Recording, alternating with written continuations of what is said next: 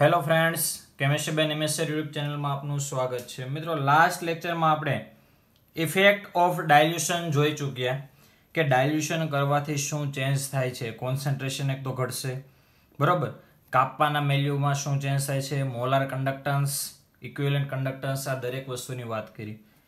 તો મિત્રો, આજનો ટોપિક છે આપણો ઇન્ફાઇનાઇટ ડાયલ્યુશન. હવે મિત્રો, ઇન્ફાઇનાઇટ ડાયલ્યુશનનો મતલબ એવો કહી શકાય કે ઝીરો કોન્સન્ટ્રેશન, બરોબર.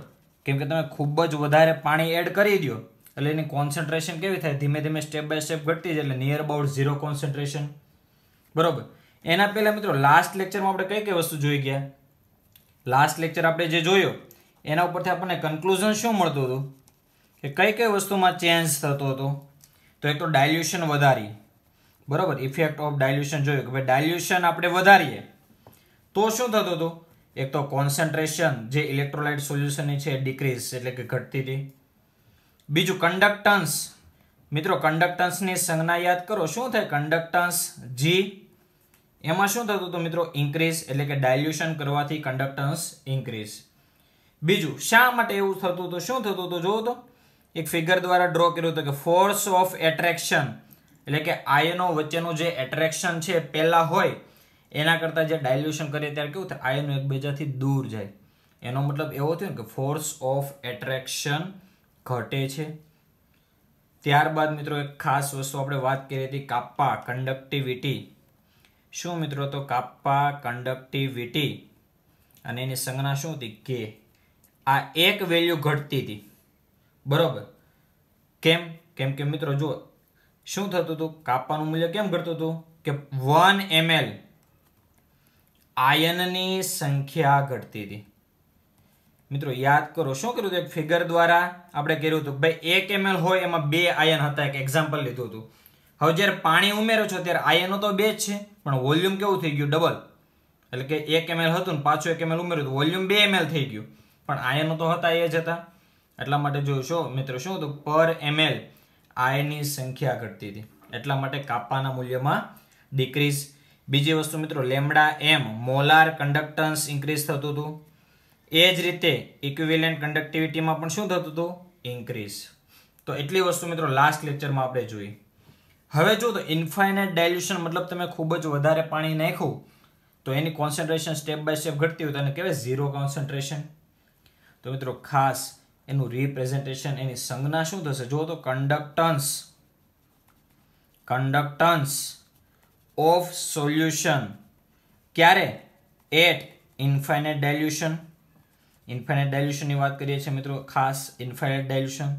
તો મિત્રો જો તો મોલાર કન્ડક્ટન્સને કઈ રીતે દર્શાવાતું? લેમ્ડા એમ, અથવા મિત્રો ખાસ શું બોલાશે આને? કેપ એમ અથવા લેમ્ડા એમ. હવે જો ઇન્ફાઇનાઇટ ડાયલ્યુશન તો અહીંયા શું હશે? ઝીરો અથવા નોટ. તો મિત્રો ઇન્ફાઇનાઇટ ડાયલ્યુશન એટલે કે ઝીરો કોન્સન્ટ્રેશન. તો conductance of solution at infinite ડાયલ્યુશન કેટલું થશે? કેપ એમ 0. તો મિત્રો આને શું કહેવાશે? સીમિત, બરોબર, લિમિટિંગ મોલાર કોન્ડક્ટન્સ, બરોબર મિત્રો. તો આપણે સમજી લઈએ, જો ઇન્ફાઇનાઇટ ડાયલ્યુશન મતલબ જ્યારે ડાયલ્યુશન કરતા હતા, જ્યારે ડાયલ્યુશન કરીએ, વધારીએ ત્યારે કઈ કઈ વસ્તુમાં ચેન્જ થાય મિત્રો? શું થાય? કોન્સન્ટ્રેશન ઘટે, એમ લેમ્ડા એમ, બરોબર, અથવા કેપ એમ શું થાય? ઇન્ક્રીઝ. અને બીજું મિત્રો, મોલાર કન્ડક્ટન્સની વાત કરીએ તો કેપ એમ 0, અને એ જ રીતે ઇક્વિવેલન્ટ કન્ડક્ટન્સની વાત કરીએ તો શું થાય? લેમ્ડા અથવા કેપ ઇક્યુ નોટ. ઓકે. તો જો ડાયલ્યુશન વધારી છે શું થાય છે? લેમ્ડા એમ ઇન્ક્રીઝ થાય છે. એ જ રીતે કેપ એમની વાત આપણે ઇક્વિવેલન્ટની વાત કરીએ તો એ પણ શું થશે? ઇન્ક્રીઝ. ઓકે. અને મિત્રો આનો એકમ યુનિટ પણ આપણે લાસ્ટ લેક્ચરમાં જોયું. શું હતો મિત્રો યુનિટ? યાદ કરો, સિમેન્સ અથવા Symons into centimetre square into mall inverse. તો મિત્રો આ એનો યુનિટ હતો. મોલાર કન્ડક્ટન્સ શું હતું? Simon into centimetre square into mall inverse. હવે મિત્રો આપણે એક એક્ઝામ્પલ દ્વારા સમજીએ કે ઇન્ફાઇનાઇટ ડાયલ્યુશનનો મતલબ શું. મિત્રો એનો મતલબ એવો તો નહીં થાય કે ખૂબ વધારે પાણી નાખી દીધું, કોઈ ફિક્સ નહીં, ખૂબ વધારે પાણી નાખી દીધું. તો મિત્રો એક એક્ઝામ્પલ દ્વારા સમજીએ. શું થશે? આપણે માની લઈએ કે આ 20 ml જે વોલ્યુમ હું લઉં છું એ છે, બરોબર, એની કમ્પેરમાં મોલાર કન્ડક્ટન્સ અથવા મોલાર કન્ડક્ટિવિટી શું થશે? જો આનો યુનિટ શું છે? Siemens, centimetre square into mall inverse. હવે જુઓ તો શું થશે? ધારો કે મેં 1 ml લીધું છે, ધારો કે મેં 1 ml લીધું છે અને એનું લેમડા એમની વેલ્યુ કેટલી છે? 0.2. બરોબર, 0.2 આપણે માનીએ કે ભાઈ 1 ml લીધું તો એની વેલ્યુ કેટલી છે? 0.2. હવે શું કરું છું? હું વોલ્યુમ વધારું છું, એનો મતલબ પાણી એડ કરીશ, ડાયલ્યુશન કરવાનું છે. તો હું 1 ml માં પાછું શું કરીશ? 1 ml વધારે એડ કરીશ.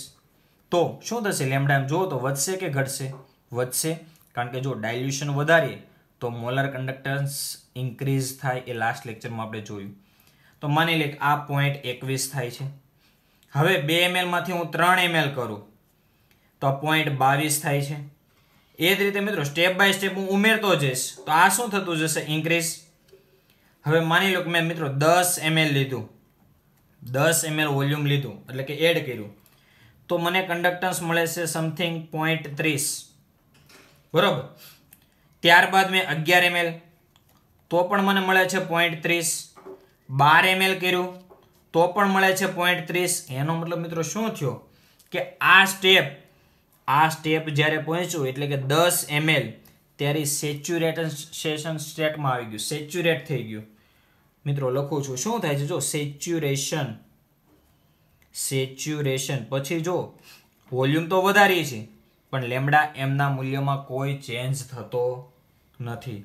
તો મિત્રો ખાસ એ સ્ટેજ કે જ્યારે તમે ડાયલ્યુશન કરો અને સેચ્યુરેશન પોઈન્ટ આવી જાય, સેચ્યુરેશન પોઈન્ટ એ જ તમારું શું થાય? ઇન્ફાઇનાઇટ ડાયલ્યુશન. એટલે મિત્રો લખી દઈએ, તે જ શું થશે? ઇન્ફાઇનાઇટ ડાયલ્યુશન. મિત્રો ફરીથી એકવાર સમજી લઈએ. શું મેં કીધું? જો એક એક્ઝામ્પલ લીધું છે મિત્રો, 20 ml વોલ્યુમ અને લેમડા એમ.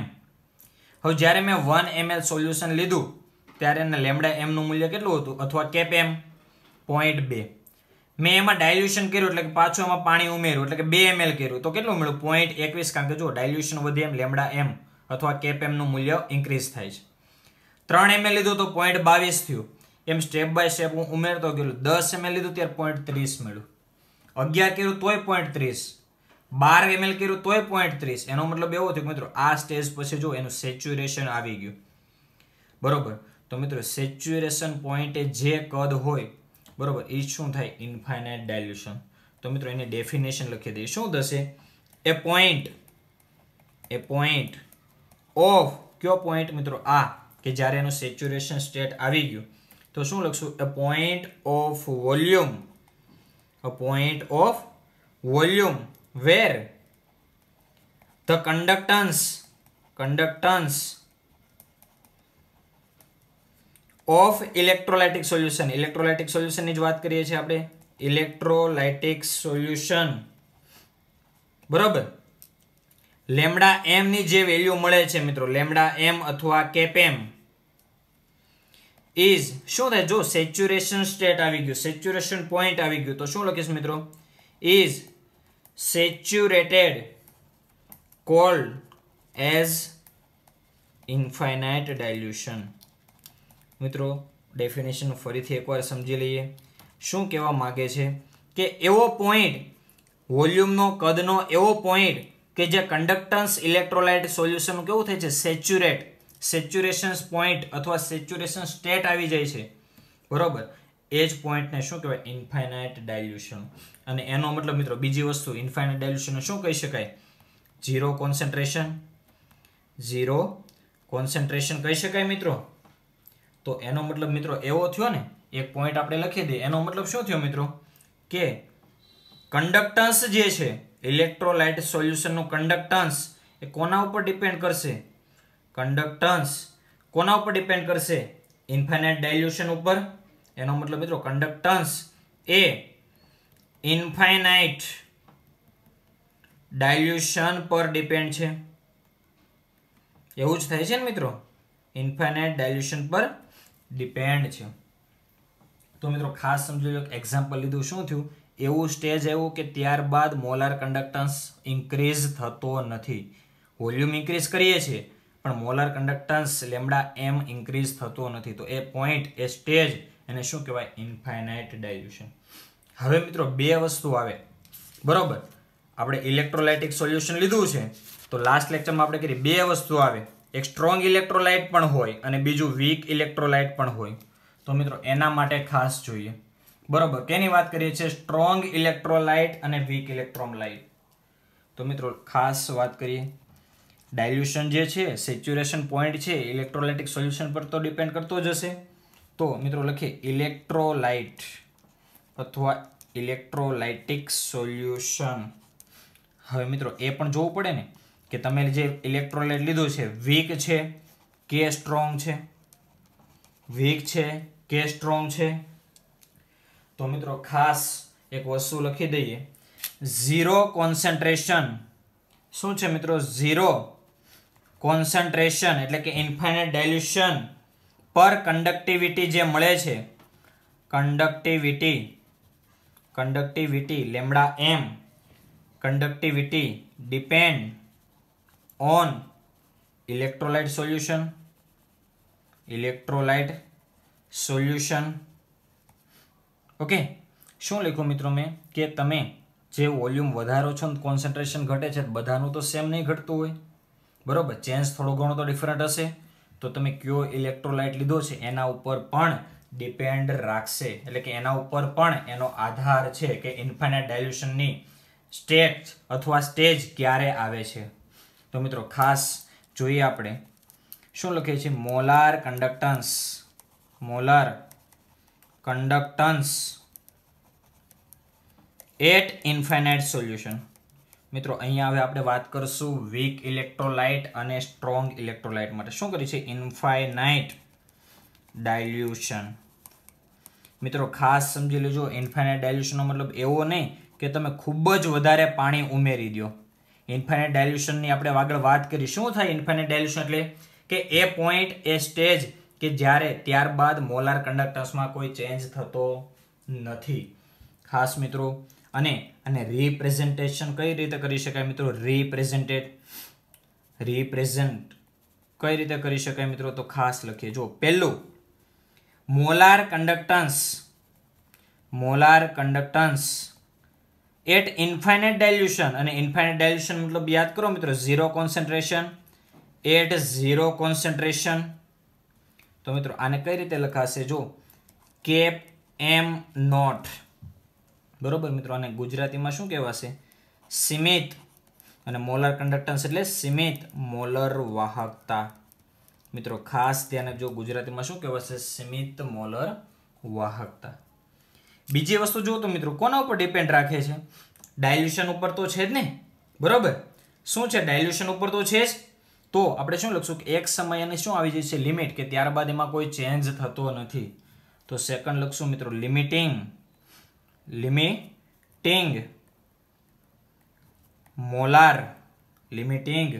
Molar conductance. અને એને પણ મિત્રો ગુજરાતીમાં શું કહેવાશે? સીમિત મોલર વાહકતા. એની સંજ્ઞા પણ જો મિત્રો શું છે? Cap M0. એટલે ખાસ મિત્રો ધ્યાન રાખવું, બંને વસ્તુ શું છે? જો molar conductance at zero concentration એટલે કેપ M0, અને લિમિટિંગ મોલર કન્ડક્ટન્સ મતલબ સીમિત મોલર વાહકતા, ત્યારબાદ જેમાં ચેન્જ થતો નથી, એ શું છે? Cap M0. હવે મિત્રો આપણે કેલ્ક્યુલેશન દ્વારા સમજીએ બંને વસ્તુ. કોના માટે વાત કરીએ છીએ મિત્રો? સ્ટ્રોંગ ઇલેક્ટ્રોલાઇટ સોલ્યુશન અને વીક ઇલેક્ટ્રોલાઇટ. તો પહેલા લઈએ મિત્રો આપણે સ્ટ્રોંગ એટલે કે પ્રબળ ઇલેક્ટ્રોલાઇટ. માટે મિત્રો આપણે વાત કરવી છે. હવે વિચારો તો પ્રબળ ઇલેક્ટ્રોલાઇટ માટે લાસ્ટ લેક્ચરમાં વાત કરી DOD એનો મતલબ મિત્રો સંજ્ઞા શું હતી? આલ્ફા. અને પ્રબળ ઇલેક્ટ્રોલાઇટ, સ્ટ્રોંગ ઇલેક્ટ્રોલાઇટની શું વાત કરી હતી? કે સંપૂર્ણ 100% તૂટી જાય. એક ફિગર દોરી હતી ને, શું હતું? એક ચેમ્બર, એમાં જે ઇલેક્ટ્રોલાઇટ સોલ્યુશન ભર્યું છે, એક્ઝામ્પલ તરીકે Ca, બરોબર. મેં 100 મોલેક્યુલ લીધા છે. તો જ્યારે ડિવાઈડ થશે, બ્રેકડાઉન થશે, તૂટશે, એટલે જો બંનેના 100 મળશે, બરોબર. અને ત્યાં આપણે એ પણ વાત કરી કે આલ્ફા ગોતવું હોય તો શું કરવું પડે? કેટલા મોલેક્યુલ લીધા છે? 100. ડિસોશિએટ કેટલા થાય છે? 100. તો આલ્ફાની વેલ્યુ કેટલી મળે? 1. તો મિત્રો ખાસ સ્ટ્રોંગ ઇલેક્ટ્રોલાઇટ માટે આલ્ફા કેટલું છે? 100%. એટલે કે સંપૂર્ણપણે તૂટી જાય છે અણુઓ, તો આલ્ફાની વેલ્યુ કેટલી આવશે 1. ઓકે, તો હવે મિત્રો એનો મતલબ તો એવો થયો ને કે ચાલો બધા મોલેક્યુલ બ્રેક થઈ જ ગયા છે, બરોબર, બધા મોલેક્યુલ બ્રેક થઈ જ ગયા છે, તો હવે હું ડાયલ્યુશન કરી તો એમાં કોઈ ચેન્જ નહીં થાય. તો મિત્રો ખાસ લખે છે કે હવે ડાયલ્યુશન કરવાથી આલ્ફા બદલાશે નહીં, મતલબ કે આલ્ફા ડીઓડી પર કોઈ અસર કરશે નહીં. ઓકે, તો મિત્રો કંડક્ટન્સ તો વધે છે. આગળ જોયું ને આપણે કે ડાયલ્યુશન કરીએ છીએ, જો ડાયલ્યુશન કરીએ છીએ આગળ આપણે શું જોયું, ડાયલ્યુશન ઇન્ક્રીઝ કરીએ છીએ તો કંડક્ટન્સ તો વધે છે. તો મિત્રો એનો મતલબ શું, કંડક્ટન્સ તો વધે છે. તો મિત્રો ખાસ જો ડાયલ્યુશન કરવાથી આલ્ફાના વેલ્યુમાં કોઈ ચેન્જ નહીં થશે, બરોબર. બીજી વસ્તુ એ પણ લખી શકાય મિત્રો કે 100% ડિસોશિએટ થઈ ગયા છે તો ચાર્જ બેરિયર એટલે કે આયનમાં પણ નો ચેન્જ, આયનમાં પણ કોઈ ચેન્જ થશે નહીં, કારણ કે જે અગાઉ ડિસોશિએટ થયેલા હશે એમાં પાણી નાખશો તો ડિસોશિએટ થયેલા તો એટલા જ રહેવાના. તો પણ મિત્રો જુઓ તો કંડક્ટન્સ તો વધે છે,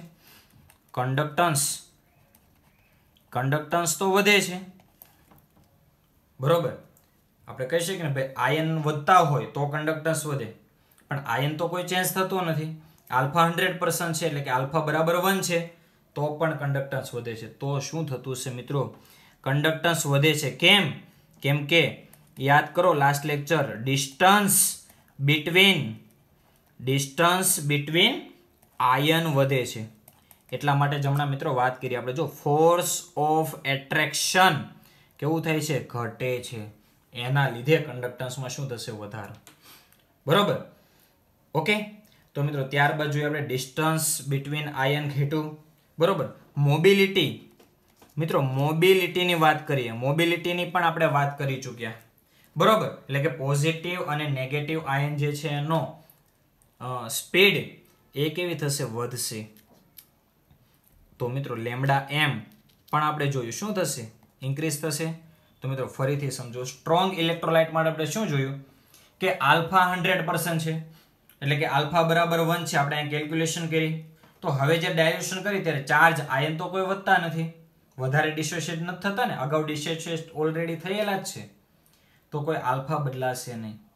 આયનમાં પણ કોઈ ચેન્જ થશે નહીં, એટલે કે આયનની સંખ્યામાં પણ કોઈ ચેન્જ થશે નહીં. તો શું થાય છે, જો ડિસ્ટન્સ બિટવીન આયન શું થાય છે, ડાયલ્યુશન કરીએ ત્યારે ડિસ્ટન્સ બિટવીન આયન વધે છે, એનો મતલબ ફોર્સ ઓફ એટ્રેક્શન ઘટે છે, તો કંડક્ટન્સ શું થાય, વધે. અને મિત્રો કંડક્ટન્સ વધે તો આપણે આગળ એ પણ જોયું કે લેમ્ડા એમ અથવા કેપ એમ મોલર કંડક્ટન્સ પણ વધે. મોબિલિટીનો મતલબ પોઝિટિવ અને નેગેટિવ આયનની સ્પીડ પણ કેવી થશે, વધશે. તો મિત્રો ખાસ હવે જો આપણે એક્સપેરિમેન્ટ દ્વારા એ લોકોએ શું જોયું છે, એક્સપેરિમેન્ટ દ્વારા કઈ માહિતી મળી હશે તો એની વાત કરીએ. મિત્રો આપણે ગ્રાફ દોરશું હવે. જો સ્ટ્રોંગ ઇલેક્ટ્રોલાઇટિક સોલ્યુશન માટેનો ગ્રાફ, બરોબર. તો મિત્રો એક્સપેરિમેન્ટ દ્વારા શું જાણ મળે છે, તો જો એક્સપેરિમેન્ટ દ્વારા શું ખ્યાલ આવ્યો હશે તો એની વાત કરીએ મિત્રો આપણે. જો કોના વિરુદ્ધ કોનો ગ્રાફ જોઈશું આપણે, રૂટ સી, અને સી મિત્રો શું છે, કોન્સન્ટ્રેશન. સી શું છે, કોન્સન્ટ્રેશન વર્સિસ લેમ્ડા એમ અથવા કેપ એમ નો ગ્રાફ જોઈશું. તો મિત્રો જો ગ્રાફ કંઈક આવો મળે છે, બરોબર. એ લોકો એક્સપેરિમેન્ટ કર્યું તો ગ્રાફમાં શું મળે છે, જો તો અહીંયા એક્સ એક્સિસ ઉપર શું આવશે, રૂટ સી, એક્સ એક્સિસ ઉપર મિત્રો શું આવશે, રૂટ સી, વાય એક્સિસ ઉપર કેપ એમ, બરોબર.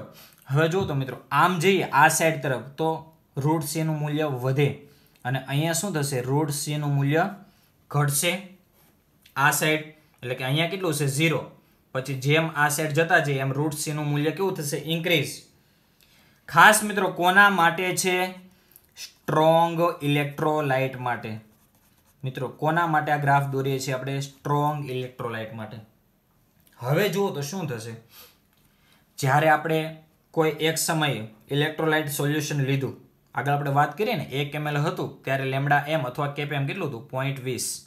એ જ રીતે આપણે વાત કરીએ કે જ્યારે આપણે ઇલેક્ટ્રોલાઇટ સોલ્યુશન લીધું છે ત્યારે માની લઈએ કે કોન્સન્ટ્રેશન એટલી છે એની, એટલે કે આ રૂટ સી ની વેલ્યુ હશે ત્યાં એની કોન્સન્ટ્રેશન કેટલી છે એટલી. મિત્રો અહીંયાથી કેમ લીધી? આપણે ડાયલ્યુશનની વાત કરીએ છીએ. ડાયલ્યુશન કરો તો કોન્સન્ટ્રેશન ઘટે, મતલબ આ સાઈડ જશે, લેફ્ટ સાઈડ જશે. ચાલો તો મિત્રો જો પહેલા જ્યારે આપણે ડાયલ્યુશન કર્યા વગર ઇલેક્ટ્રોલાઇટ સોલ્યુશનનું વેલ્યુ જોઈ તો કેપ એમ કેટલો મળ્યો? આટલો અહીંયા. બરોબર. હવે સેકન્ડ પોઈન્ટ લીધો. બરોબર, સેકન્ડ પોઈન્ટ. તો જ્યારે મેં એમાં પાણી ઉમેર્યું એનો મતલબ મિત્રો એડ કરીએ છીએ પાણી, તો હવે કોન્સન્ટ્રેશન તો ઘટશે. જો મિત્રો આપણે આગળ જોયું ને, ડાયલ્યુશન કરીએ તો કોન્સન્ટ્રેશન તો ઘટે. બરોબર, સિમ્પલ વસ્તુ છે મિત્રો. ડાયલ્યુશન કરવાથી શું થાય? કોન્સન્ટ્રેશન ઘટે. આ વસ્તુ દરેકને ખ્યાલ જ હોય. તો સેકન્ડ થયું જ્યારે મેં થોડુંક પાણી ઉમેર્યું તો મને સેકન્ડ પોઈન્ટ અહીંયા મળ્યો. ત્યારબાદ હજી થોડુંક પાણી ઉમેર્યું તો થર્ડ પોઈન્ટ અહીંયા મળ્યો. પાછું થોડીક પાણી ઉમેર્યું, મેં સ્ટેપ બાય સ્ટેપ ડાયલ્યુશન કરતો ગયો તો મને આ રીતે કંઈક ઓબ્ઝર્વેશન મળતું ગયું. બરોબર. તો મિત્રો આ તો એને એક્સપેરિમેન્ટ દ્વારા શું જોયું કે સ્ટ્રોંગ ઇલેક્ટ્રોલાઇટ માટે તો સ્ટ્રેટ લાઇન મળે છે, એટલે કે આ રીતે મળે છે સ્ટ્રોંગ ઇલેક્ટ્રોલાઇટ માટે. બરોબર. તો એનો મતલબ મિત્રો શું થયો કે જો ઝીરો કોન્સન્ટ્રેશન ને લેમડા એમ નું મૂલ્ય જે મને મળતું હશે, ઝીરો કોન્સન્ટ્રેશન એ લેમડા એમ જે મળતું હશે એને શું કહેશું? Limiting molar concentration. મિત્રો યાદ કરો, કેપ એમ ઝીરો શું છે? Limiting molar conductance. ઓકે. શું કર્યું જો મિત્રો ખાસ સ્ટ્રોંગ ઇલેક્ટ્રોલાઇટ માટે? જ્યારે એને ઇલેક્ટ્રોલાઇટ સોલ્યુશનનું વેલ્યુ મેળવી ત્યારે પહેલા સ્ટાર્ટિંગમાં એટલી મળી. સ્ટેપ બાય સ્ટેપ ડાયલ્યુશન કરતા ગયા તો કોન્સન્ટ્રેશન તો ઘટતી ગઈ. પણ મિત્રો ખાસ યાદ કરો, જો ડાયલ્યુશન કરીએ એમ કોન્સન્ટ્રેશન ઘટે છે પણ લેમડા એમ અથવા કેપ એમ વધે છે. એટલા માટે મિત્રો જો આવો ગ્રાફ મળ્યો. બરોબર. હવે જુઓ શું થયું. આ શું છે? લિમિટિંગ મોલર કન્ડક્ટન્સ અથવા એને કહેવાય મિત્રો સીમિત મોલર વાહકતા. હવે આના માટે આપણે y બરાબર mx પ્લસ c સૂત્ર સાથે જે મેથ્સમાં રેખાનું સમીકરણ સાથે સરખાવીએ તો કઈ રીતે લખી શકાય? અને જો તો y એક્સિસ ઉપર શું છે? Cap m. બરોબર. c શું છે? c cap m0. બરોબર, કેપ m0. બરોબર. અને જો હવે સ્લોપ તો કેવો છે? નેગેટિવ છે, એટલે શું હશે અહીંયા? માઇનસ. બરોબર, માઇનસ. એક્સ એક્સિસ ઉપર શું છે? Route c. અને સ્લોપને આપણે માની લઈએ કે a છે. ચાલો તો મિત્રો આને આ રીતે લખી શકાય, કેપ m બરાબર cap m0 minus a route c. લખી શકાય મિત્રો. મેથ્સ વાળાને ઇઝીલી આ ખ્યાલ જ હશે. બરોબર. તો એટલી વસ્તુ થઈ મિત્રો. પણ આ તો આપણે કોના માટે જોયું? સ્ટ્રોંગ ઇલેક્ટ્રોલાઇટ માટે જોયું. ફરીથી મિત્રો જો સ્ટ્રોંગ ઇલેક્ટ્રોલાઇટ માટે શું થતું હતું કે આલ્ફા 100% એટલે કે આલ્ફાની વેલ્યુ 1. હવે ડાયલ્યુશન કરો તો કોઈ આયનમાં તો ચેન્જ થતો નથી પણ કન્ડક્ટન્સ વધે છે. શા માટે? કેમ કે જો ડિસ્ટન્સ બિટવીન આયન ઇન્ક્રીઝ થાય છે. બરોબર, એટલે એ શું થશે? ફ્લો ઇઝીલી કરી શકશે. અને બીજું પણ જોયું આપણે કે મોબિલિટી ઇન્ક્રીઝ થાય છે અને લેમડા એમ અથવા કેપ એમ જો ઇન્ક્રીઝ થાય છે. ઓકે મિત્રો, તો આ વાત થઈ સ્ટ્રોંગ ઇલેક્ટ્રોલાઇટ માટે. હવે મિત્રો આપણે જોવું છે વીક ઇલેક્ટ્રોલાઇટ માટે. મિત્રો હવે જોઈએ છે આપણે જો વીક ઇલેક્ટ્રોલાઇટ માટે. વીક ઇલેક્ટ્રોલાઇટ સોલ્યુશન માટે. તો મિત્રો વીક ઇલેક્ટ્રોલાઇટ માટે આવો ગ્રાફ મળશે? નહીં મળે ને. બરોબર. કેમ? તો આપણે સમજીએ. જો મિત્રો લાસ્ટ લેક્ચરમાં જો વીક ઇલેક્ટ્રોલાઇટનો મતલબ શું થયો? આપણે એક એક્ઝામ્પલ લીધું હતું. શું લીધું હતું? આવું કંઈક એક્ઝામ્પલ લીધું હતું. જો CH3COOH ઇલેક્ટ્રોલાઇટ લીધું છે તો આનું ડિસોસિએશન થઈને શું બનશે? CH3COO minus plus H plus. બરોબર. હવે વીક ઇલેક્ટ્રોલાઇટ છે એટલે સોલ્યુશન આપણે ધારો કે 100 મોલેક્યુલ લીધું છે, ડિસોસિએશન માની લે કેટલું થયું? 10 નું જ. તો આ બેનું કેટલું હશે? 10. પણ હવે જ્યારે પાણી ઉમેરશું એટલે શું થશે? વધારે ડિસોસિએટ થશે તો આ બંને ઇન્ક્રીઝ થશે. તો મિત્રો એનો મતલબ એવો થયો કે વીક ઇલેક્ટ્રોલાઇટ માટે alpha is very very less than 1 છે, એટલે કે ખૂબ જ ઓછો ડીઓડી છે.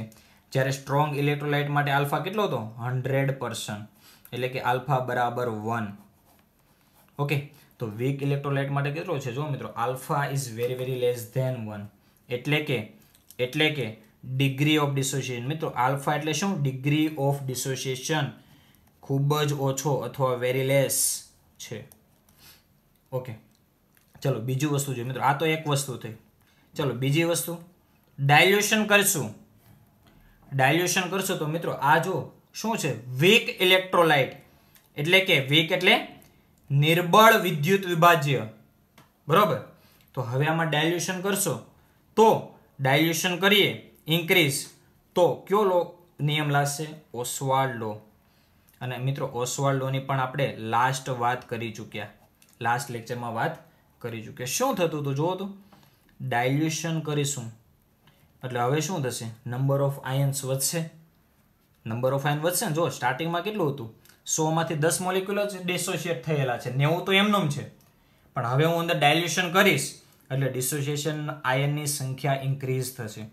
તો મિત્રો જો ડાયલ્યુશન કર્યું તો આયન, બરોબર, ચાર્જ બેરિયર કેવો થશે? ઇન્ક્રીઝ.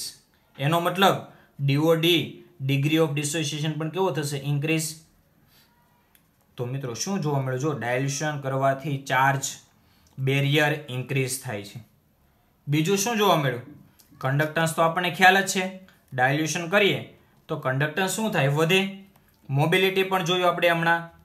મોબિલિટી પણ શું થાય? વધે. કેમ કે ડાયલ્યુશન કર્યું તો આયનની સંખ્યા વધી. હવે આયનની સંખ્યા વધી તો મિત્રો એ ઇઝીલી ફ્લો પણ કરશે. તો એનો મતલબ મિત્રો મોબિલિટી ઇન્ક્રીઝ થઈ. કન્ડક્ટન્સની પણ આપણે વાત કરી હતી, કન્ડક્ટન્સ પણ ઇન્ક્રીઝ થશે. અને બીજી વસ્તુ મિત્રો, કેપ એમ પણ ડાયલ્યુશન કરવાથી તો ઇન્ક્રીઝ જ થાય છે, પણ શું ચેન્જ છે એ જોઈએ છે મિત્રો. તો ગ્રાફ દોરીએ. તો મિત્રો વીક ઇલેક્ટ્રોલાઇટ માટે આવો કે ગ્રાફ મળે છે.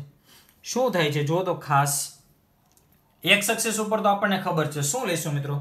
Route C. વાય એક્સિસ ઉપર શું લઈશું? કેપ એમ, બરોબર, કેપ એમ. હવે જુઓ મિત્રો, જ્યારે એને ફર્સ્ટ વીક ઇલેક્ટ્રોલાઇટ માટે વાત કરી, બરોબર, જ્યારે ફર્સ્ટ રીડિંગ લીધું છે ત્યારે તો અહીંયા ક્યાંક મેળવ્યું છે, બરોબર, અહીંયા મેળવ્યું છે. આપણે વાત કરી રૂટ સી બરાબર 0, અહીંયા 0 કોન્સન્ટ્રેશન એટલે કે લિમિટિંગ મોલર કોન્ડક્ટન્સ, બરોબર.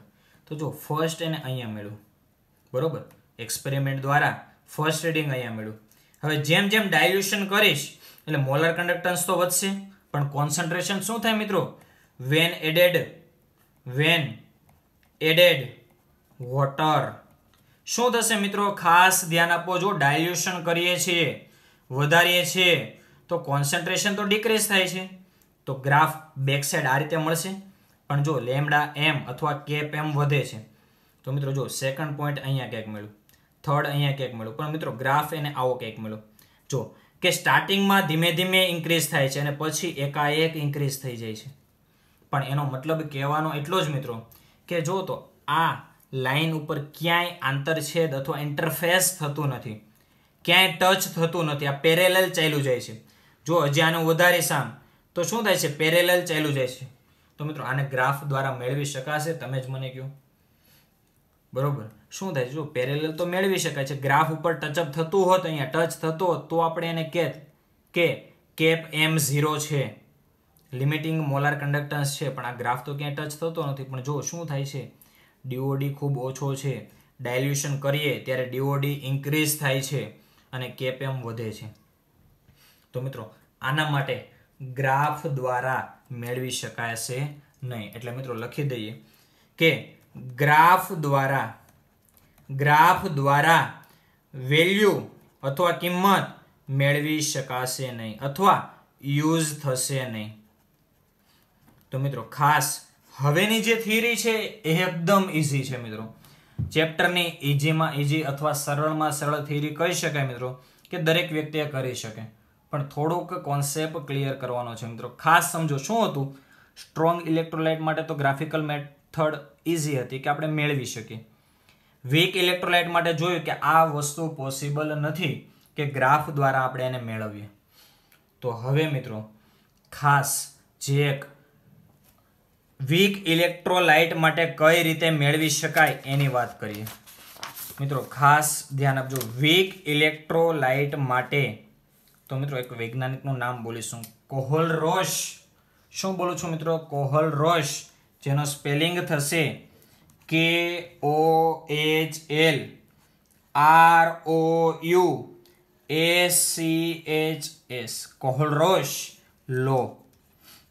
મિત્રો કોહલરોશ લો લખી દઈએ અને ગુજરાતીમાં શું કહેશે મિત્રો? કોહલરોશ નો નિયમ.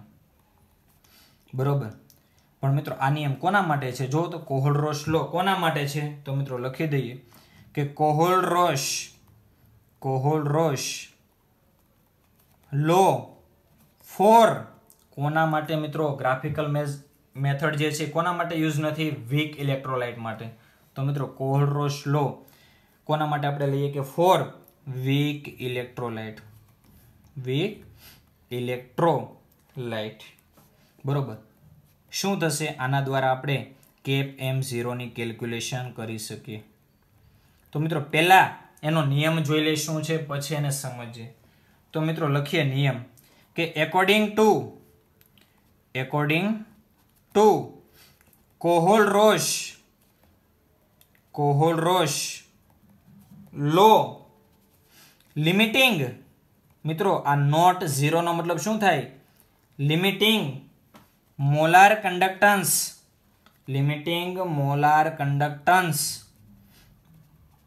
ફોર એની ઇલેક્ટ્રોલાઇટ. મિત્રો જો આ રીતે રેડ પેન થી અલગથી લખીએ છીએ. જો એની ઇલેક્ટ્રોલાઇટ, અને આનો મતલબ મિત્રો હું આગળ સમજાવું છું.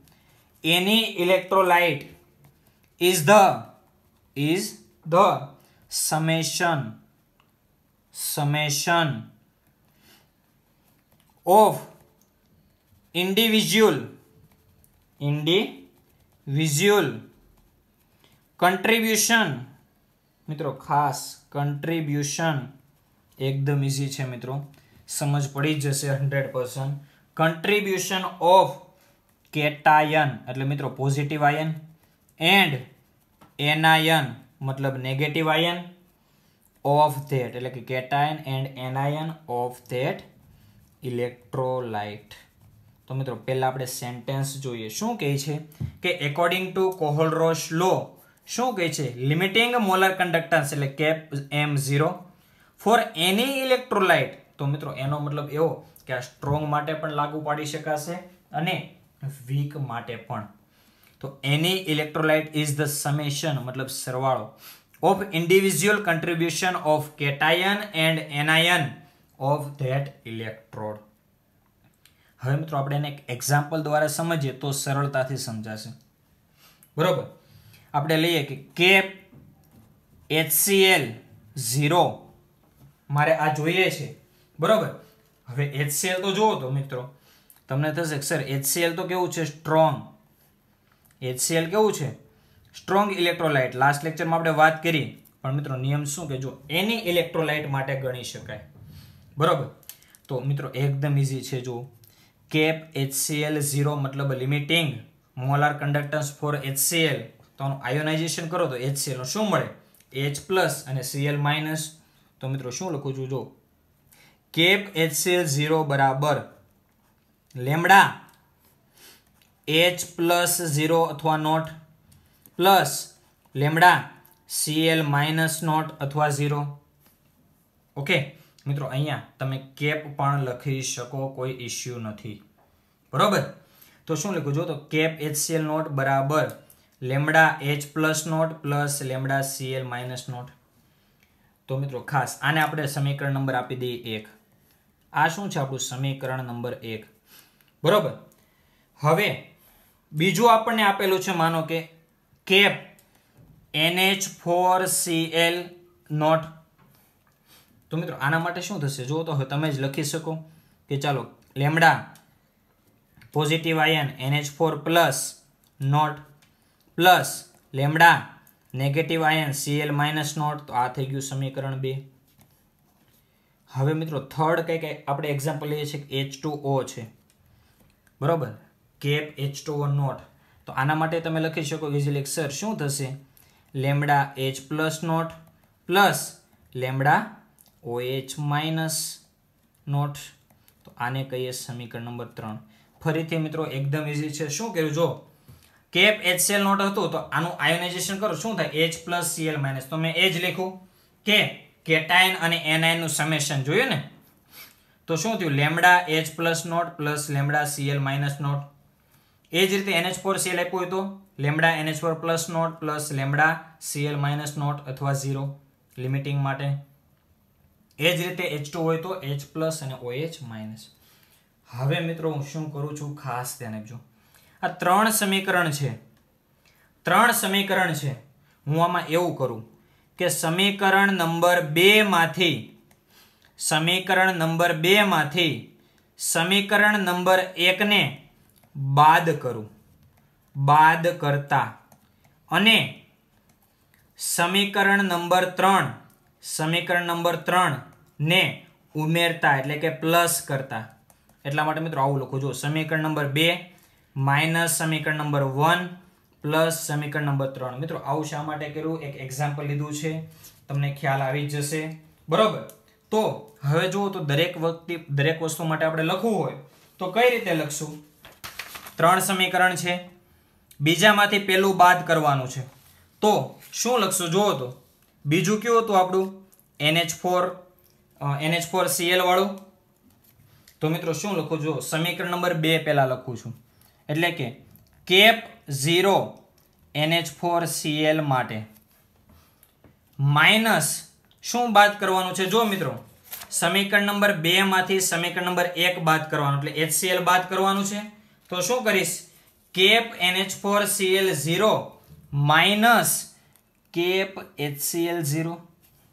જો 2 માંથી 1 મેં બાદ કર્યું. આ આપણું શું હતું સમીકરણ નંબર 2, આ શું હતું સમીકરણ નંબર 1 અને એમાં શું કરવાનું છે પ્લસ સમીકરણ નંબર 3 કયું છે જો કેપ H2O પ્લસ. તો શું કરીશ મિત્રો કે કેપ H2O નોટ સરવાળો. તો આ મિત્રો સમીકરણ નંબર 3. હવે જુઓ તો શું મળશે, દરેક વસ્તુ આપણે લખીએ. ચાલો 2 માટે શું હતું લખો તો શું હતું લેમ્ડા 0 NH4 પ્લસ